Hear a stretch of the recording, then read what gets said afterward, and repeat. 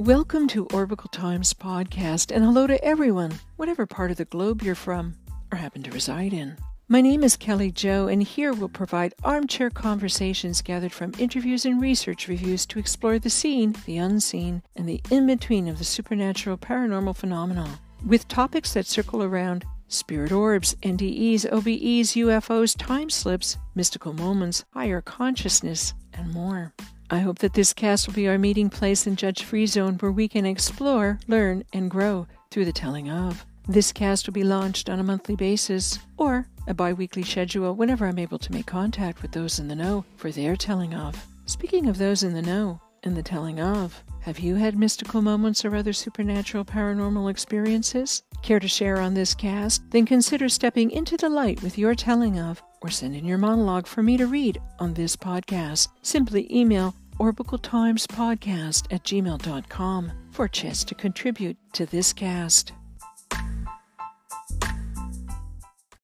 Carleton County Gaol, a metaphorical walk.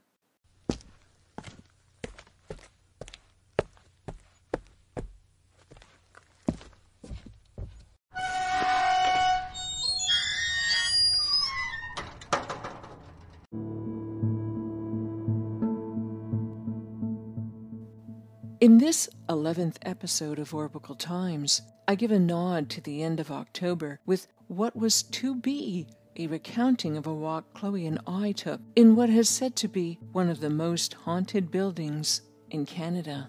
This telling of was to circle around our visit to the jail originally known as the Carleton County Gaol, better known then as the Nicholas Street Gail, and involved lights flickering, a seemingly spontaneous nosebleed, and the fast reflexes of Chloe, which then resulted in her bolting down a staircase, plus a few other tidbits. However, my daughter has been and remains under the weather, so it seems that she will be unavailable for now. Well, I hope you will stay with me all the same as I lead you on a metaphorical walk to some of the points of interest within this haunted hostel hotel. Spoiler alert. I thought I would give you a heads up in case you don't want to know if you ever get to go. That county jail, now christened St. Lo, Ottawa Jail Hostel, but I kind of think of it as the Haunted Hostel Hotel. Well, anyways, I'm going to provide you with some historical information about the jail, why it was constructed, who were some of its occupants back then and now, like for instance, the ghost on death row, cell number 4, and how the jail eventually came to be a hostel hotel. So, without further ado, here's my narrative, and I'm still crossing my fingers that if all goes well, followed by a part 2 to include an interview. Carleton County Gaol. It was called the Carleton County Gaol and was better known as the Nicholas Street Gail, located on Nicholas Street, close to the Parliament buildings and the Rideau Canal, in what is now known as Ottawa, which is the capital of Canada. Construction of the stone structure began in 1860, and doors opened in 1862.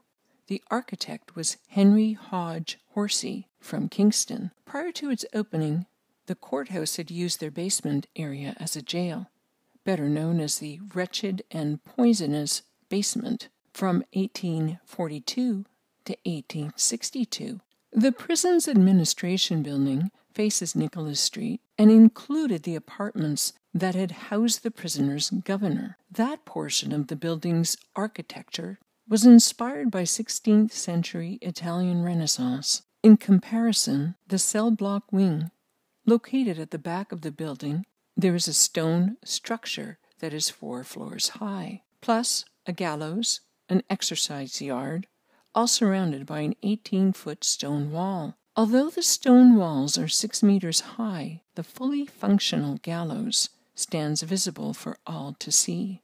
Henry Hodge Horsey's design was to, quote, convey its intent of imposing punishment and deterring crime while reflecting 19th century principles of prison reform, which sought to rehabilitate prisoners while providing safe housing, end quote. Carleton County Gaol, Heritage, Ottawa. The term safe housing meant each person was initially to have their own cell, albeit very small, without heat, ventilation, or plumbing. However, compared to the previous basement prison of the courthouse, these new digs were considered airy, perhaps due to the fact that the cell windows had no glass, only bare bars on them, which would have been unbearable in an Ottawa winter. The lack of such amenities, and then later overcrowded conditions, contributed to sickness and death, but of course that was by no means the only cause of one's demise. Apparently, during that time, it was congratulated that no prisoner was ever tortured there, in the form of whipping or any other physical type of punitive measures. Really? Well, you can be the judge and jury of that. The occupants. Men, women, and children stayed in this prison.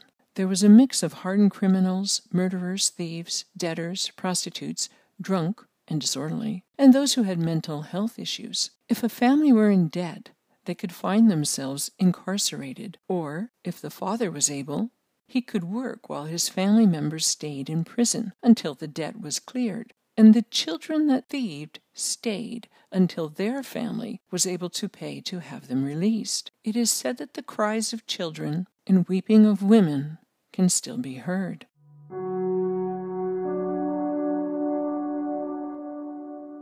The underground tunnel. Let's begin this metaphorical walk of the prison by starting at the courthouse. There is an underground tunnel built to transport prisoners from the courthouse to the prison, from the prison to the courtyard. Those found guilty and sentenced to jail were blindfolded prior to being taken from the courthouse to the prison via the underground tunnel. This tunnel traveled underneath prison structures and led to a trap door of the prison's basement floor. From there, prisoners were intentionally taken past the solitary confinement area, and from there sent to either their cell or to be processed in the mugshot area. According to Mysteries of Canada's website, the tunnel was also used to transfer the bodies, which were left in the prison's designated quarantine room, to die. Those bodies were wrapped in sheets and then taken en route to be buried in the mass graves on prison property or cremated. Not sure where they did that deed. Claims have been made that when all is, I guess, hushed, audible sounds believed to be from those spirits now plague that tunnel with their cries.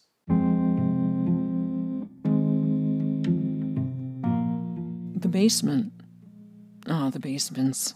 The basement of the prison was also utilized for at least two other nefarious deeds. It was the area used for solitary confinement, plus for holding those in quarantine. Oddly enough, the kitchen was next to the quarantine section.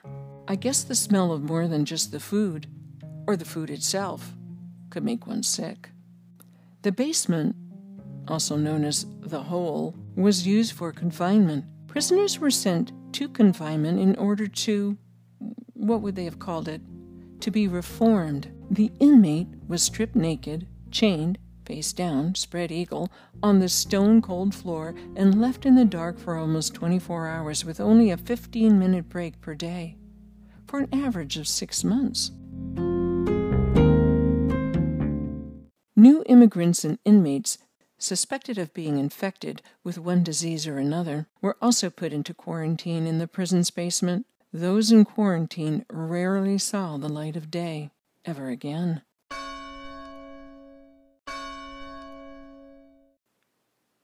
The chapel.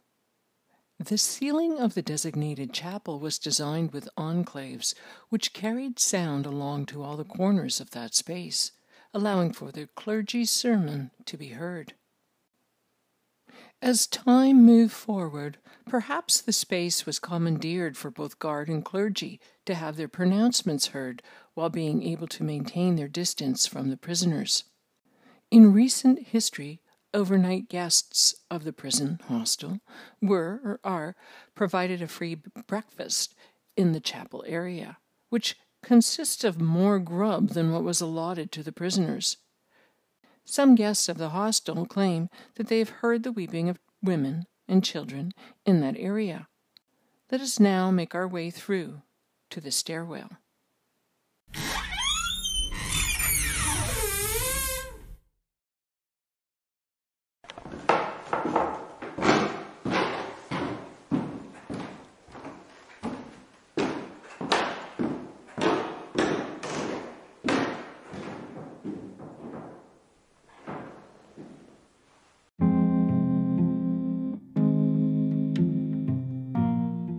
The stairwells. Paranormal activity reportedly occurs in at least one of the building's stairways, known as the secret staircase. The reported paranormal activity may be occurring due to the murders and suicides that occurred by way of prisoners chucking themselves or someone else off the stairs in between the stairwell's guardrails. I muse that the etymology of the word guardrails surely came from such actions as the one that occurred in 1910, when a posse of prisoners chucked a guard over the stairwell's railings, sending him to his death. It was afterwards that the cage gates were installed on each level of the stairwell in order to prevent further such incidents. The paranormal activity that is said to occur in the stairwell may be due to the types of deaths that occurred there. Legend has it that one of the spirits is a vampire ghost. Yes, you heard right, vampire ghost. The legend may have manifested due to an inscription that was noted after renovations began. If you're interested in what the inscription states, you can take a peek at my website, www.orbicletimes.com. Plus, you can view some of the prison's images there. Prison floors. The 9th floor was once home to the prison's hospital, which had to be converted to a woman's-only floor. With all different types of incarcerated peoples and the overcrowded and inhumane conditions, let's take a moment to thank what seemed to be a progressive act.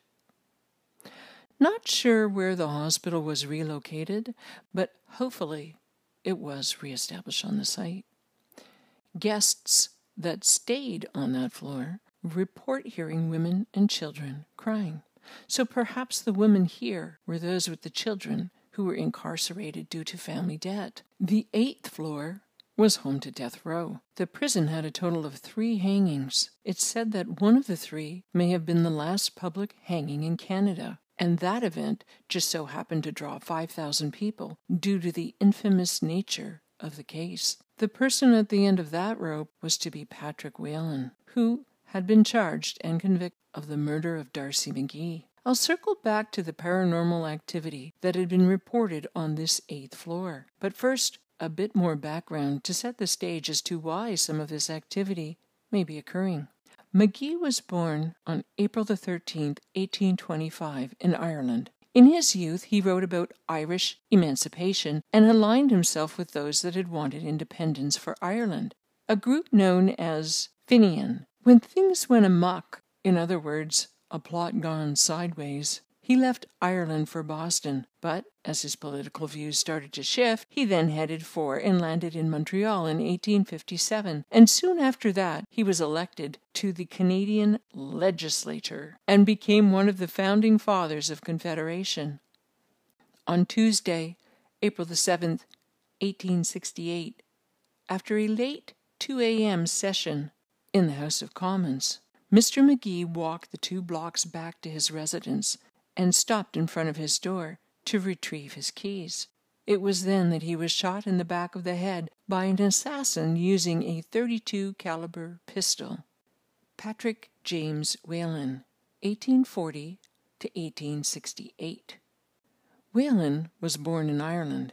When he was young, he too, like Mr. McGee, was in favor of Irish nationalism and, similar to McGee, denounced the Fenian group. Whalen was a tailor by trade, but on April 1868, within 24 hours of the shooting of Mr. Darcy McGee, he was arrested and charged with carrying out a Fenian conspiracy to murder.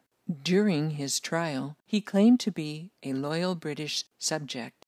and stated that he never shot McGee. He was convicted, although evidence was a little sketchy. In April 1869, he was found guilty of the assassination of Mr. Darcy McGee, and he was sentenced to be hung at the Carleton County Gaol. Whalen was incarcerated on the 8th floor on death row for 10 months in cell number 4 of that jail.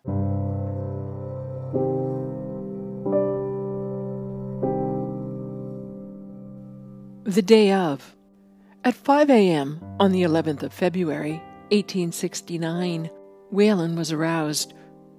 No, not in that way. He attended Mass, which was held in the chapel, and afterwards he had breakfast, although I can't imagine that he had much of an appetite.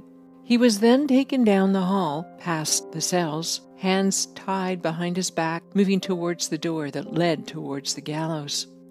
Meanwhile, outside the prison gates, despite a snowstorm, a rowdy gathering had started to form outside the prison walls, which swelled to the size of a large town. Between 5,000 and 8,000 people had started to gather, and included, according to the Ottawa newspaper called The Globe, respectable women, young boys and girls. But hey, winters can be long and brutal, and one must keep up with current happenings. What else is there to do on a Thursday? But such were the times in Ottawa. Around 11 a.m., Whalen appeared on the gallows balcony, along with the sheriff, and not one, but 3 priests. Beads of sweat were visible on his forehead, for obvious reasons. Or not, for he had also just consumed prison food. Patrick James Whalen moved towards the railing to address the crowd. Some of the last reported words he uttered were, "I forgive all those that wronged me. I forgive all those I have wronged. God save Ireland. God save my soul." Then he stepped back over the drop, and just prior to a white bag being placed over his head, he said, "I am innocent." The rope was then adjusted. The trapdoor opened. He fell and he swung to his death, although not so fast. It took many minutes for him to die. Was this delay of death planned? Or just a case of a hangman with a bad hangover? I don't know. Either way, some in the crowd clapped to see Whalen floundering before he expired, which reportedly took 7 minutes. Let's take a break here while we pause to consider.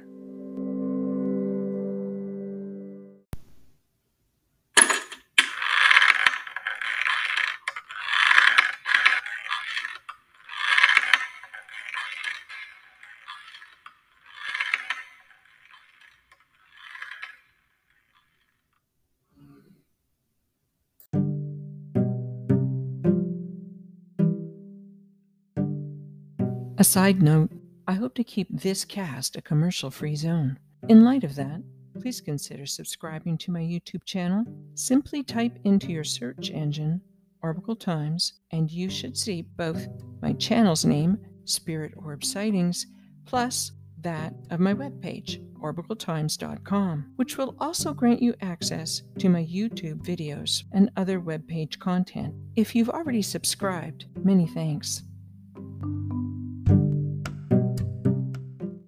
Some say while he was in prison, he was overheard stating that he knew who the real murderer was, and the day prior to his execution, he wrote a 3-page letter to Sir John A. Macdonald, the first Prime Minister of Canada, proclaiming his innocence in hopes of an appeal.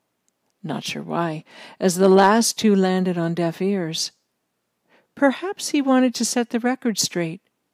Either way, he never received a response. A theory.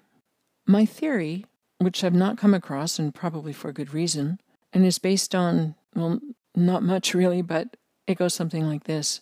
Perhaps the group, the Fenian group, wanted to, if you will, kill 2 birds with 1 stone, or a bullet, or a noose. Anyways, both the accused had similar previous ties to that Irish group, and for McGee, he carried that relationship with him over the pond to Boston.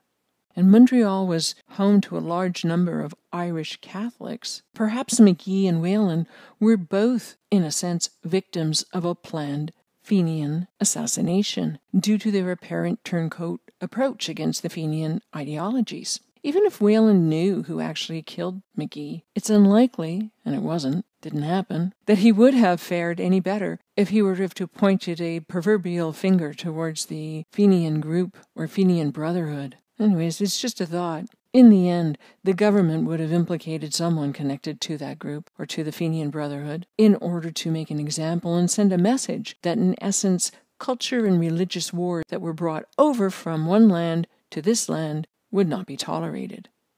Just a little tidbit of information.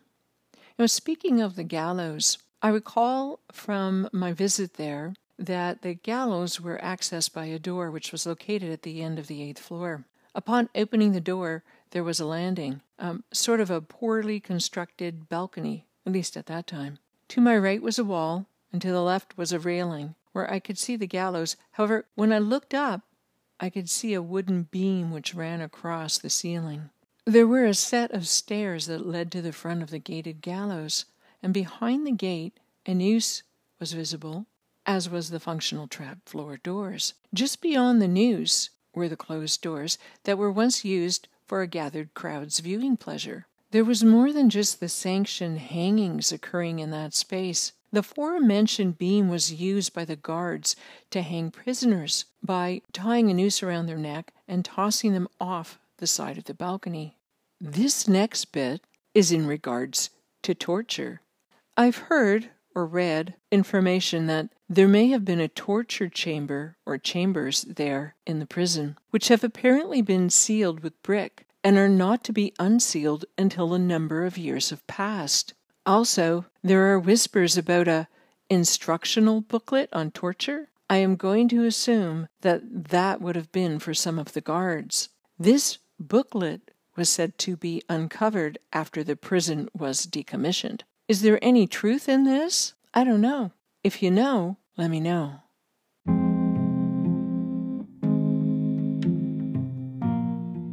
Superstitious beliefs. Reports of Patrick Whelan's ghost in the now haunted Hostel Hotel are abound. Might these sightings be the result of a non-adherence given to some of the superstitious beliefs, practices, and rituals of the day, which some believed should have been carried out after his execution? You decide. Patrick was hung on February the 11th at the 11th hour, instead of the traditional time of the 13th hour on the 13th day of the month. Patrick was buried with his noose around his neck, and superstitious belief was that the noose should have been removed and then burned, but he was buried with the noose around his neck. Patrick requested that his body be buried in Montreal, but his body was never sent to Montreal, and it's believed that he may be one of the 3 bodies found in an unmarked grave, or amongst the bodies that were recently unearthed on hostel property in a mass grave.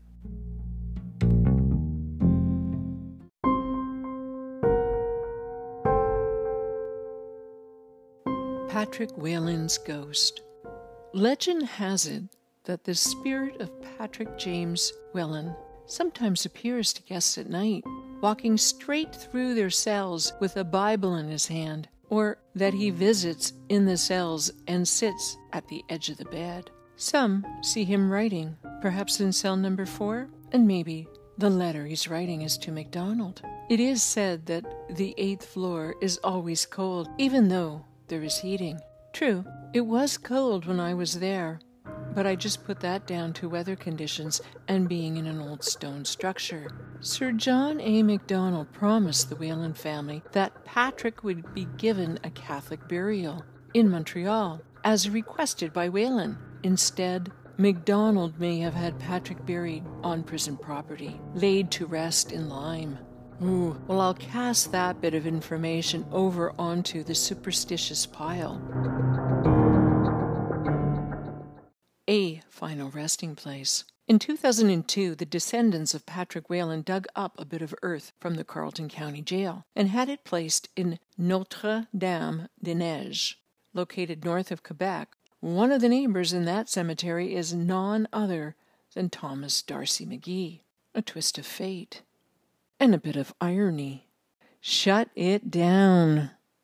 In 1930, the Royal Commission on Public Welfare issued a report criticizing the inadequacies at the Carleton County Jail and calling for its immediate closure. That recommendation fell on deaf ears until March 1970. That's 70.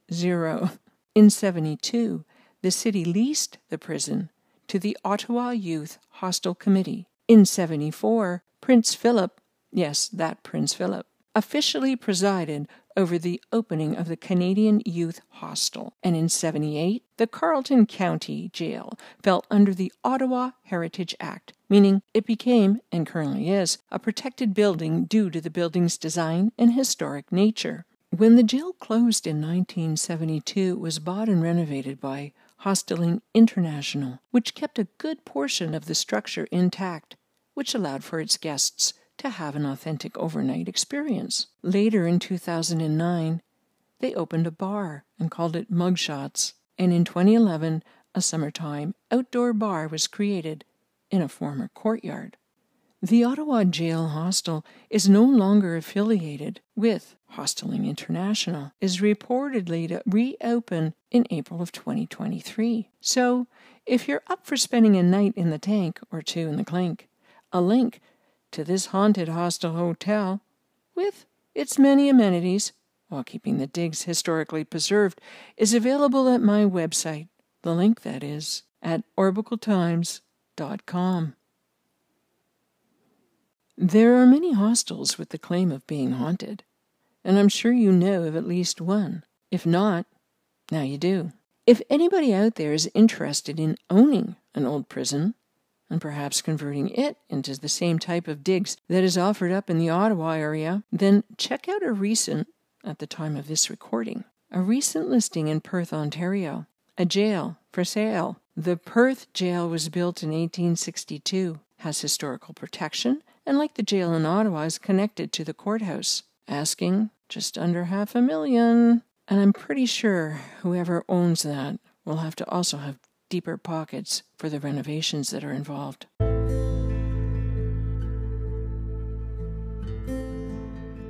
Thank you for staying with me for this walk amongst the Carleton County Prison.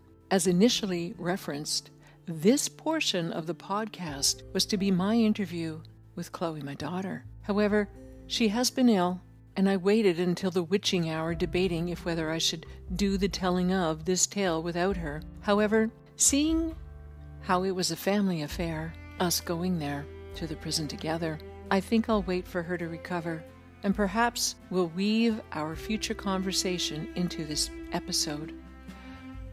Perhaps for February the 11th?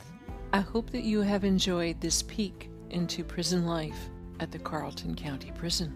Oh, and if you partake, happy Halloween. Take care, everyone.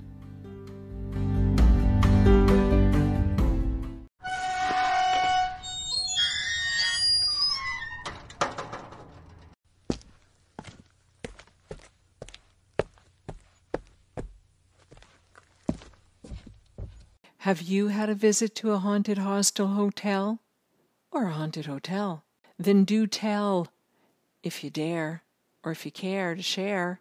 Then send in your encounter for me to read on this cast, or step into the light and do the telling of yourself. Simply email me at orbicletimespodcast@gmail.com.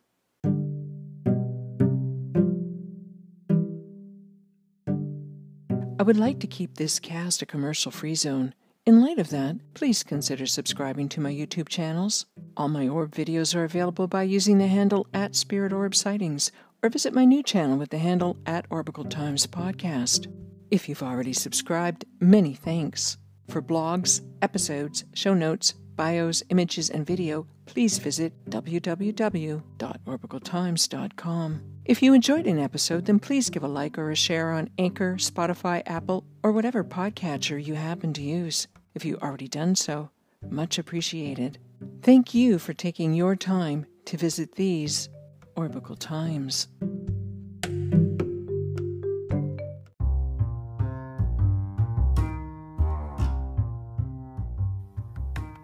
Orbicle Times Podcast is written, produced, edited, and hosted by me, Kelly Jo.